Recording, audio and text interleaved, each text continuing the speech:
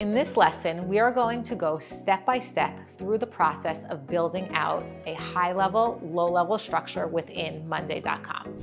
Hi, my name is Tara, and I'm a certified Monday.com partner and the founder of Simpleday. My goal is to help you build powerful yet simple workflows with Monday.com. If you need help with a custom implementation, my contact details are in the description below. Let's jump into today's tutorial and make Monday the best part of your week.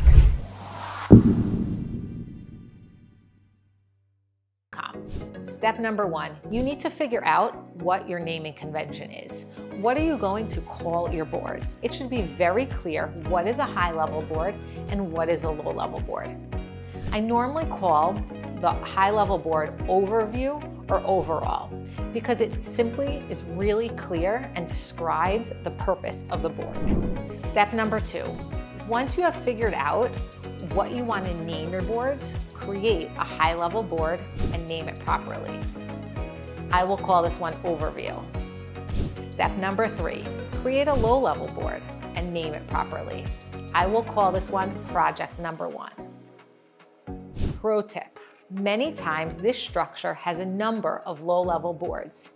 Even if that is the case, I would recommend building one low-level board, and only when it is 100% completed, duplicate it for all your low-level boards. If not, let's say you're making 20 low-level boards, and then you decide to add more columns to the board, you'll have to do that on 20 different boards. Step number four, go back to your high-level board and add a new column that is called Connected Board Column. Step number five, make sure you click two-way sync, so that way the information will show up on both boards. In most cases, I recommend doing a two-way sync.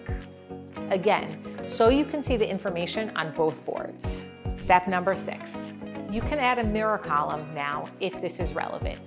You can always add it later as well. Step number seven, if you go to your low-level board, you will notice that a new column was added there, connecting to your high-level board. Step number eight. Now, all you need to do is choose which items you want to connect, and both boards are connected. Simply click on the items checkbox and connect them. Step number nine. If you did not add a mirror column before, you can go to the column settings, and you can click on Customize Connect Boards, and then click on Add Mirror Column. Then you can customize this column or any other columns that you want. In this setup of a high-level structure, you can see that this project overview pulls in a number of columns from the lower-level boards.